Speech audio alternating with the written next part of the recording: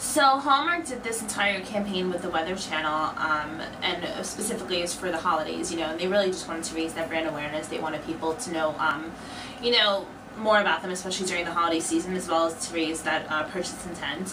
So they used the Weather Channel's platforms, and they used it on mobile, they used it on television, on tablets, and online.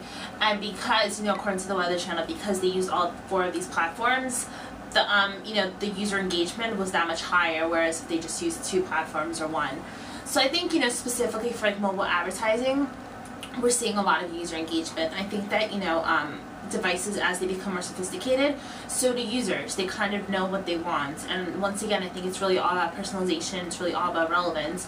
And if somebody's running this rich media campaign, and it's entertaining, and it's something that they would want to tap on, that gives them more of an incentive. And I definitely think that it really all does come down to creative. It comes down to the brand. It comes down to the message, and that's how you really amp up that consumer engagement.